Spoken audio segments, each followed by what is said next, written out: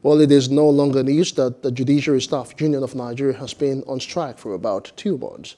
However, a cross-section of legal practitioners has advised the government to listen to the union's demands as the strike has taken a huge toll on the judiciary. Destiny Momo tells us more. On the 6th of April, members of the Judiciary Staff Union of Nigeria downed tools. Their intent is to see an independent judiciary vis-à-vis full financial autonomy. As expected, judicial services are almost comatose and lawyers are empathizing with the members. No, they should just call off the strike. Maybe government will negotiate with them. The negotiation is going on. The negotiation is going on.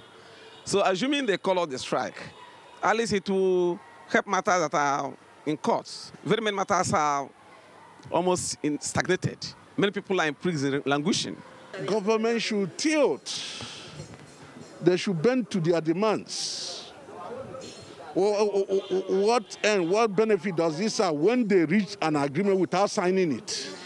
It doesn't make sense. A week ago, the Nigerian Bar Association announced that JUSUN would return to work. That never saw the light of day.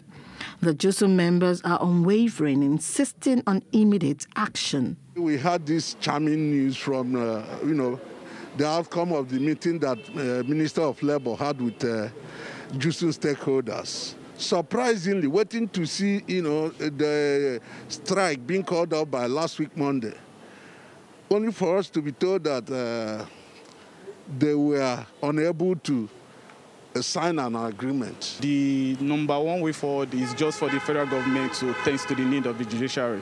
As Nigeria braces up for Democracy Day in less than a fortnight, there are high hopes that the federal government may listen to JUSUN. Their position is that they must see money in their accounts. Government have agreed to their terms. The terms have been agreed on. But they said until government puts funds into their account, they will not open the courts. As if the damage done during the EndSARS was not enough. Right now, the JUSUN strike seems endless. The only hope for the judiciary might be the National Labour Congress, being that the JUSUN is an affiliate of the Nigerian Labour Congress. Who knows, if the Nigerian Labour Congress add their voice to the JUSUN strike, the federal government might be able to listen to their agitation.